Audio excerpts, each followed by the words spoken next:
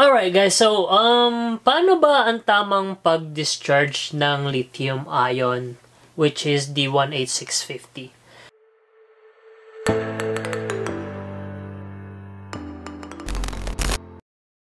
Yo, what up you beautiful people ng YouTube worlds?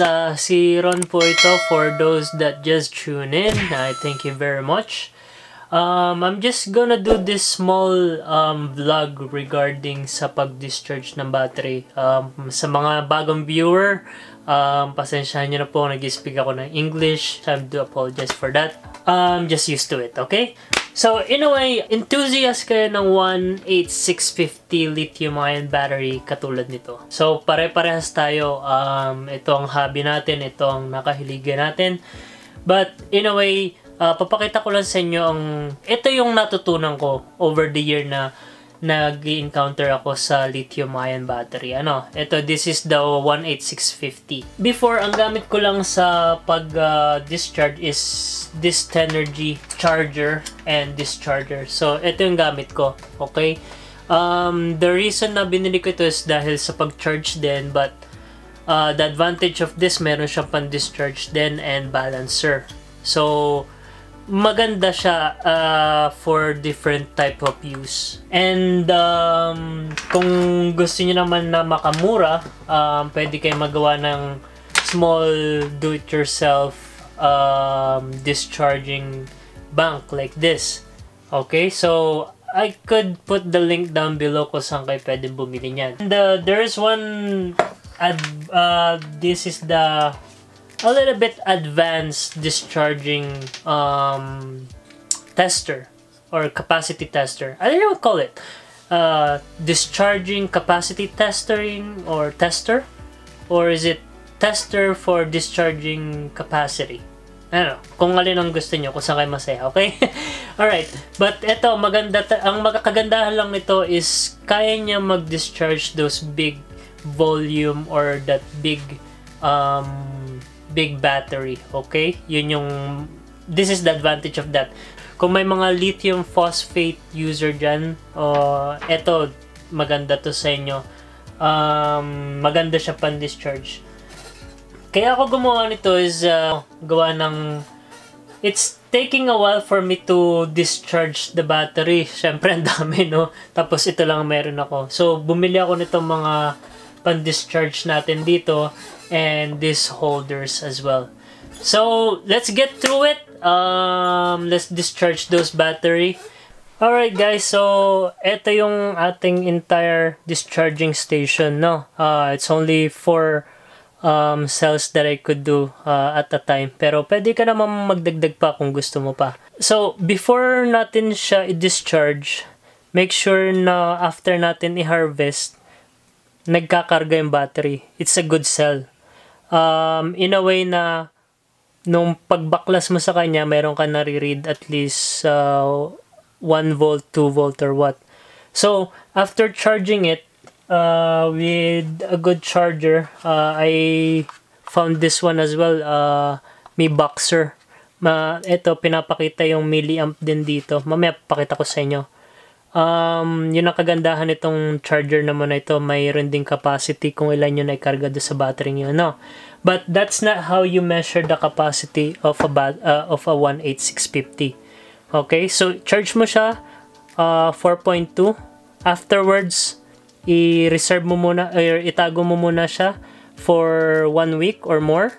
Okay? After mo siyang mailagay siya, isang tabi siya, saka mo siya i-measure uli. Okay? Now, if yung battery is nag-measure ng 4.1, that means it's good. Hindi siya nag-discharge by itself ng malaki. Yun ang good for me. Ngayon, if it goes below 4.1, depende na sa inyo yan. I-keep nyo pa yung battery, no? But, it's not good for a battery to lose charge of at least 0.1 or 0.2 over a week without being used. Okay? So, yun, na test na natin siya. Saka natin siya i-discharge. So, technically, ang nakalagay dito is itong negative ko, itong positive. Lagay ko lang siya dyan. So, I don't know if you guys could see. Close up natin. Yan yung measurement ng battery ko. Is 4.13. So, yun ang first niya is yung volt. Okay? The next one is the amp hour. And this one is ampere. The second one. So, pag clinic mo tong okay, yan yung mismong target value nyo. P 3.0. Meaning, yun yung threshold na titigil. I don't know if you guys could see it. Nakita nyo siya. So, yung P 3.0, yun ang kanyang volt na titigil ito pag discharge. Ngayon, after that, makikita nyo kung ilang milliamp ang mayroong discharge rate itong battery to. Okay? So, that's how you discharge and get yung kanyang capacity. So, maglalagay pa ako dito ng isa pa. And, yun natin dito sa kabila. Alright.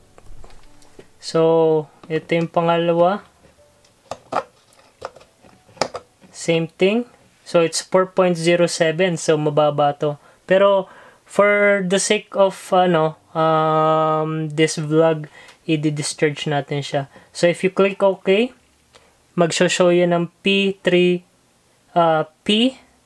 letter P, then 3.0. Right there. Okay? Yan, nag-umpisa na yung mag-discharge. Alright?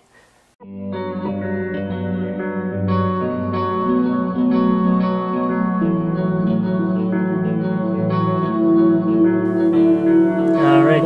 So, hahayaan ko lang ito. Time-lapse tayo. Tingnan natin mamaya kung makita natin yan mag-blink. Alright.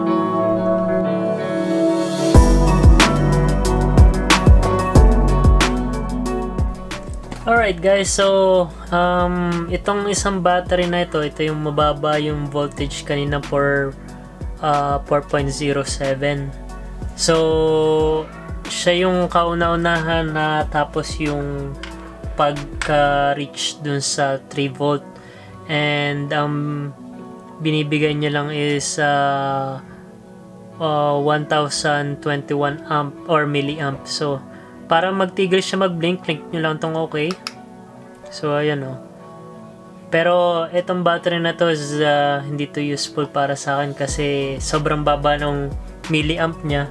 Tapos, mababa yung capacity niya. So, baka ito para doon na lang sa laruan or sa remote control, pwede kong gamitin yan. O other project na pwede kong magawan. So, ginagawa ko dito is nire-record ko lang siya like sinabi ko sa inyo kanina. Just make sure na lagyan mo lang siya ng label, then after mo i-discharge, pwede mo na rin siyang i-charge, nasa iyo yun. But ang ginagawa ko is ni-wait ko siya probably couple of hours pagkatapos kong i-discharge, saka ko siya i-charge.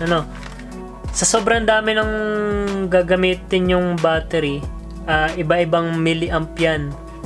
So, ang magandang pang-organize niyan para pare-parehas ang battery pack nyo is repacker. Lalagay ko yung description down below. Doon ko tinatype lahat yung milliamp ng bawat cell and ino-organize niya para sa akin yung tawag dito yung mga battery at para pare-parehas yung bawat battery pack nyo. Okay? Much better na tingnan nyo yung capacity ng bawat cell bago kayo magawa ng battery pack para maiwasan nyo ang pagsunog o pagkasira ng ibang battery or worse, lahat ng hardware nyo masira and sayang lang in investment, no? So it's better to do this stuff and just to make sure everything's correct. Gagawin naman natin itong isang pan-discharge ko itong Tenergy, pero halos same thing din naman yan. And add ko pa nga pala sa inyo, Itong package na to usually sinesend nila dalawang resistor, dalawang ganito, itong white resistor on top. Ang pagkakaintindi ko nito, ang discharge rate niya is 0.5 amp ang isang ganito. So pag dinalawa mo yan, no, sinama mo rin do sa ano nito, sa jack o do sa port niya dito, magiging 1 amp ang discharging rate niya. So mababa, sigurado akong mababa yung milliamp yung makukuha pag ginawa yung dalawa to. Okay, so yung iba kong battery dito, yan, nagdi-discharge pa. I-label ko na lang siya afterwards. Parang maganda tong natitira kong battery. Okay, so tapusin ko lang to, and ire-ready ko yung other 2 na pan-discharge ko para sa inyo, para makita nyo rin yung paggamit ko nitong dalawang device na nakuha ko. Alright, so dito naman tayo kay Tenergy. Ito yung battery charger na binili ko noon. It's really good, lalo na kasi may balancer siya. Pero ang problema mo dito, up to 6S lang siya. Okay? And, plug natin siya para makita nyo.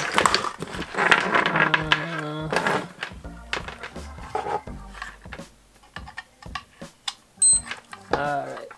So, Tenergy TB6P. Okay. And tingnan natin. We'll close up a little bit more. Yan. Para kita nyo. Alright. So, ito. LiPo charge or lithium phosphate 2S. Ginagamit ko kasi siya pang charge nung pang remote control na battery. Okay. So, pwede mo na, pag clinic mo itong enter dito, pwede mong baguhin yung amp niya o how much yung gusto mong i-charge, no? Then, once you click it, punta naman siya dito sa 2S, 3S, 4S, 5S, 6S lang siya hanggang 6S lang siya. Yun ang problema ko dito eh. So, if you're building a 7S pack, hindi siya advisable. Pero okay din siya in a way kasi pwede ka naman gumamit nito. Yung mga cable na kasama niya. So parang mostly pang lang siya, hobby, for yung remote control hobbyist. But ang isa pa nitong function, yung pang discharge nga. So nandito tayo, i-click nyo lang dito sa ito yung sa balancer naman, pumunta kang left, LiPo balancer. So pwede kailangan mo i-connect siya dito, tapos magkasabay ng positive and negative. Alright, and fast charge, storage, ito hindi ko pa ito nagagamit, hindi ko alam kung paano pati yung paggamit nyan. So okay, ito yung discharge. Okay, so, ayan, kita nyo na ba? Ayan. So, yung first dito is 0.5 amp lang talaga lagi ang ginagamit ko for a single cell ng 18650. Kasi, pag pinagsama-sama mo naman ang isang battery pack, hindi mo naman siya i-discharge per single cell, or hindi mo siya i-discharge na 1 amp per battery. Unless na kailangan nung load mo na mag-discharge ng 1 amp per cell. Okay? Then, yan, pag clinic mo to, pwede mong baguhin yan left or right. But, 0.5 lang gamit ko, as I said. Then, yung volt, this is yung, yung disconnection voltage niya. Okay? So, pag nilagay mo siya sa 3 volt, magbi-beep yan ng matagal-tagal, malakas din yung beep niya eh, and it will stop at that 3 volt. Then makikita nyo yung voltage or yung capacity ng inyong battery. So try natin to para makita nyo. And alright, so pag clinic mo to, long press yung enter to discharge it. Ayan. So, it's 4.10, 4.11 yung starting voltage niya. and 0.5 yung amp na discharging niya. Ito yung time. Dito nyo makikita yung capacity niya afterwards. Okay? So, let's do that and makita nyo how siya mag-discharge.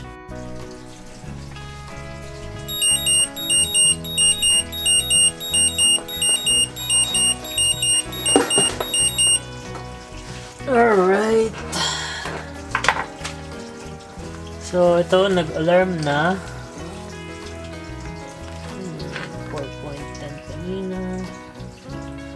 Number 38. 1666. Battery's good. Pinag-init. So, ito yung test ng Tenergy. Team Tenergy TB6B unit. Discharging. Kulang-kulang 200 minutes. So, roughly, ano yun, kulang-kulang 3 hours. Alright, let's move on to the next one. Alright guys, so ito na yung last na discharging tester or high capacity tester na mayroon ako. Ito usually ginagamit sa mga lithium phosphate and ito sinasabi dun sa kanyang specs na the current range niya is up to 185 watts tapos 100 amp so yun ang kaya nito, and ang alam ko dito is 1 to 300 volt. Okay, so before anything else, bago nyo i-discharge yung battery nyo dito sa hardware na ito, ang kailangan nyo is iset yung low voltage nya. Hindi, ang sinasabi nila, hindi daw ito di-disconnect. So, titingnan natin, ngayon ko pa lang din ito matitest, no?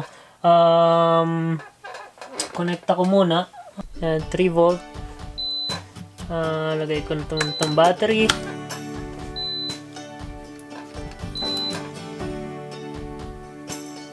Alright, so yan, nagdi-discharge na siya.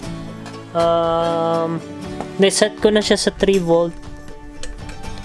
Okay, tingnan natin kung makikita niyo yung, tingnan ko kung may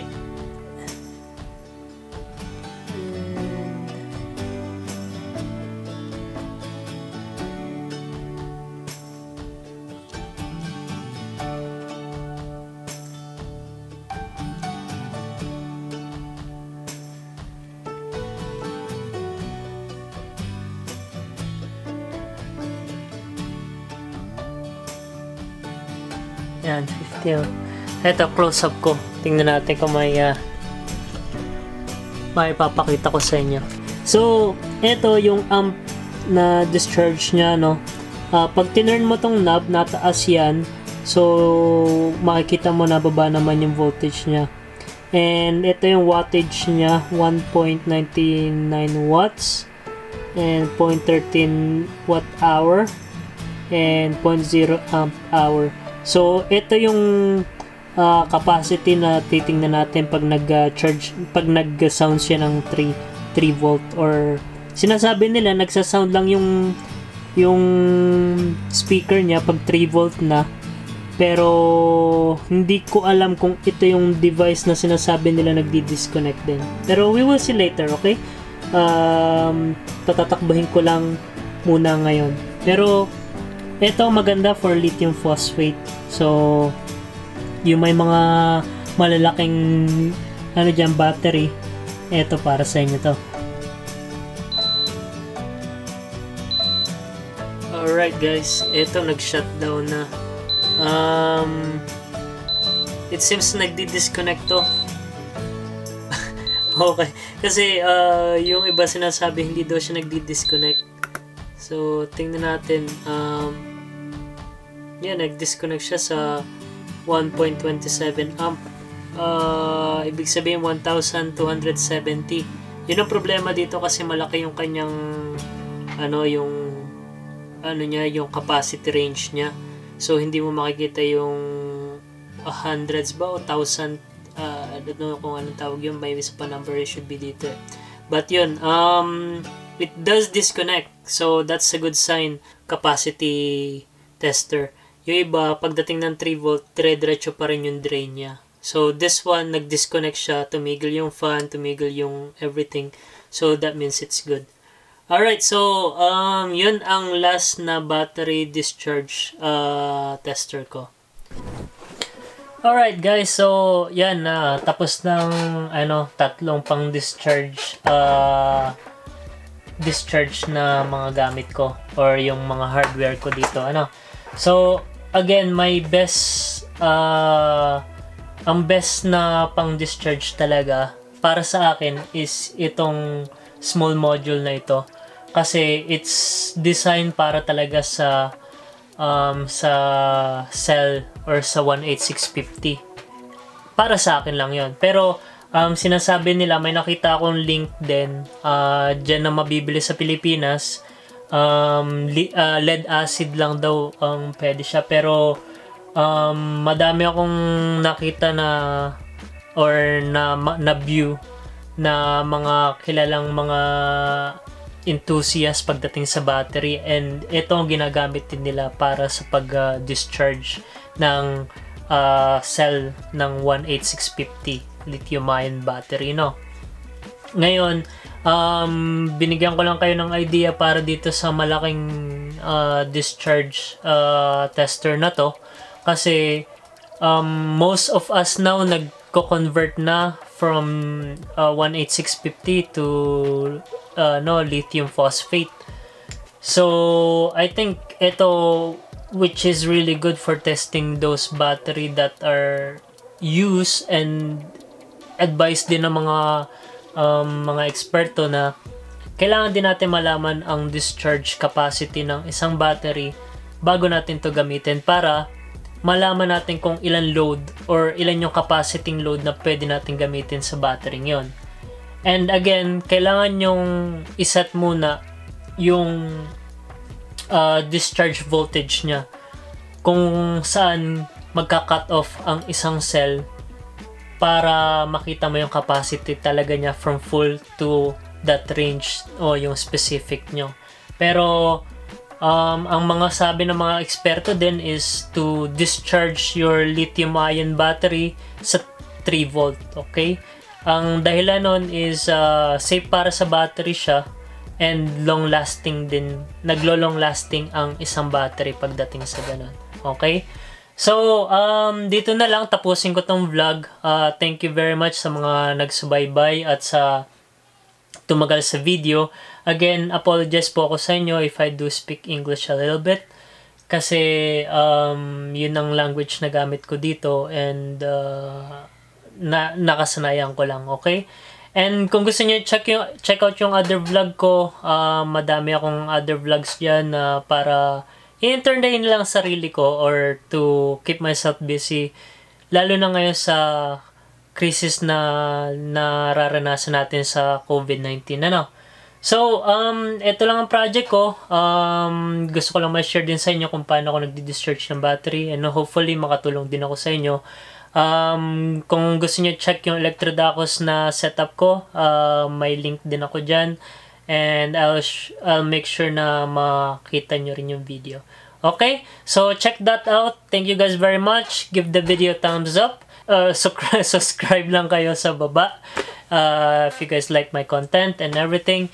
And see you guys in the next vlog. If I see you, peace out. Deuce.